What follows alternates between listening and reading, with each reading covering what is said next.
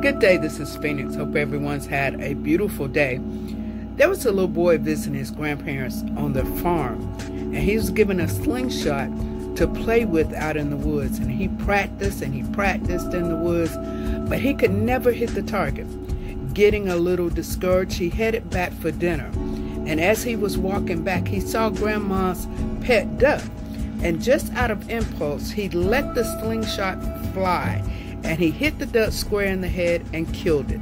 He was shocked and he was grieved, and in a panic he hid the duck in the woods, only to see that his sister was watching. Sally had seen it all, but she said nothing. So after lunch the next day, Grandma said, "Sally, let's wash the dishes." But Sally said, "Grandma, Johnny told me he wanted to help in the kitchen." And then she whispered to him, "Remember the duck?" So Johnny did the dishes, and later that day, Grandpa asked if the children wanted to go fishing, and Grandma said, "I'm sorry, but I need Sally to help make supper." Sally just smiled and said, "Well, that's all right, because Johnny told me he wanted to help." And she whispered to him again, "Remember the duck?" So Sally went fishing and Johnny stayed to help. And after several days of Johnny doing his chores and Sally's chores, he finally just couldn't take it any longer. He came to Grandma and confessed that he had killed the duck.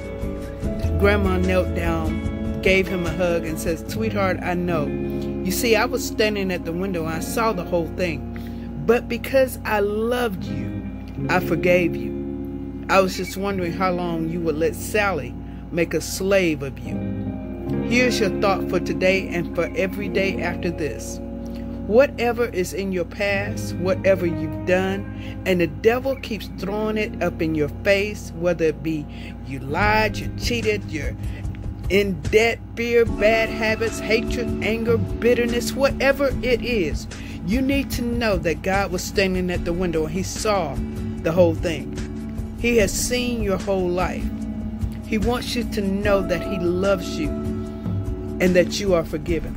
He's just wondering how long you will let the devil make a slave of you. The great thing about God is that when he gives forgiveness and you ask for forgiveness, he not only forgives you, but he forgets it. It's by God's grace and mercy that we are saved. So stop allowing the devil to make a slave of you. Hope you have a great day. Hope this has blessed you. If you need to reach out to us, you can do so at 845-693-2484, and we'll be happy to talk with you. See you next time.